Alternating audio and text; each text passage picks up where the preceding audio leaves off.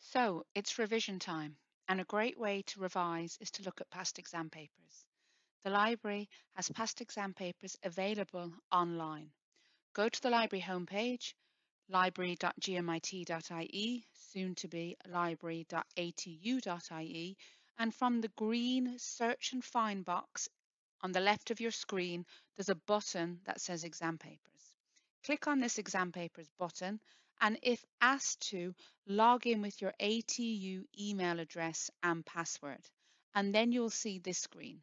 You can browse past exam papers by year, or you can search for keywords within your exam papers.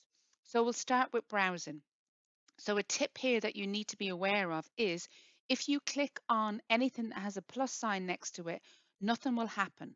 So I'm going to look at the 2021 to 2022 exam papers. When I click on the year, it turns blue, but nothing opens. You need to click on the plus sign. So if a plus sign is available, it means you need to open up the options. So I'm going to click on the plus sign, and then I see the schools or departments that have exam papers available.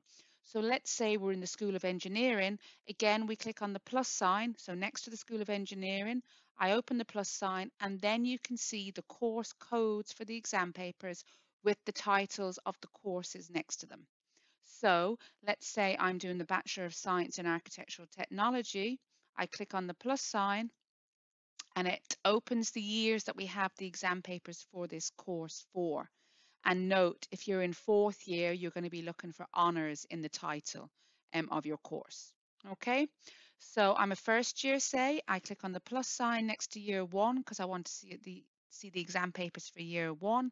And the exams were held in semester two, so I click on the plus sign for semester two. And then here I see that there are 3 exam papers associated with this course. Now there are no plus signs left. So if there's no plus signs, we've drilled down as much as we can, and now we need to open the exam paper.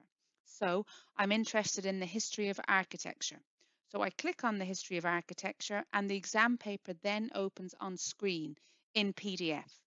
So I can look at the different pages of the exam paper, or in the top right hand corner, I can download the exam paper to my own device, or I can print the exam paper off. Okay, so really easy to get your exam papers. Just remember to click on the plus sign. Now, you can also search for keywords in your exam papers.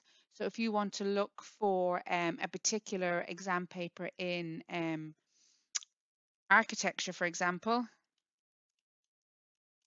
I can type in architecture. When I press return, it tells me there's 66 matches found to the keyword architecture throughout this exam papers portal. So if I scroll down, you'll see them in red.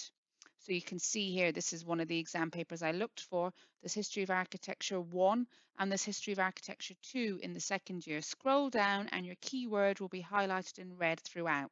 And then you can just click on one of the exam papers, and again, it opens on screen for you to download or print. Okay, that's it.